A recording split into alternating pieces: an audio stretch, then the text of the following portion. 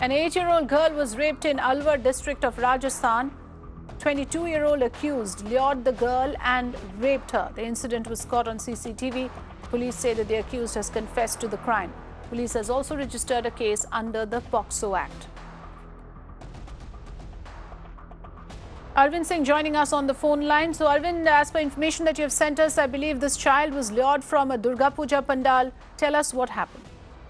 Yes, that's right. This incident took place in the intervening night of 5th and 6th October in Alwar city itself, where this 8-year-old child was lured for some payment of some money by this 22-year-old sweeper who works on contract in local hospital, and she was raped in the street of that residential colony, and the act was caught on CCTV. We have accessed the CCTV, but obviously there are Supreme Court guidelines. But the fact of the matter is that minor girls are being raped on the street of cities in Rajasthan. But Rajasthan police, particularly the Chief Minister Ashok Gehlot, who is also the Home Minister of Rajasthan, is sitting on their laurel.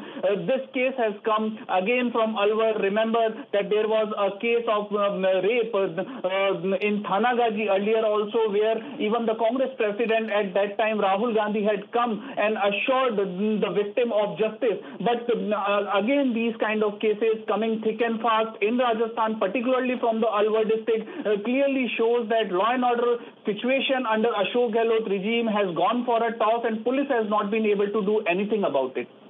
Absolutely, extremely shocking and disturbing case of an 8-year-old child being raped by a 22-year-old accused. Thanks for joining us, Arvind.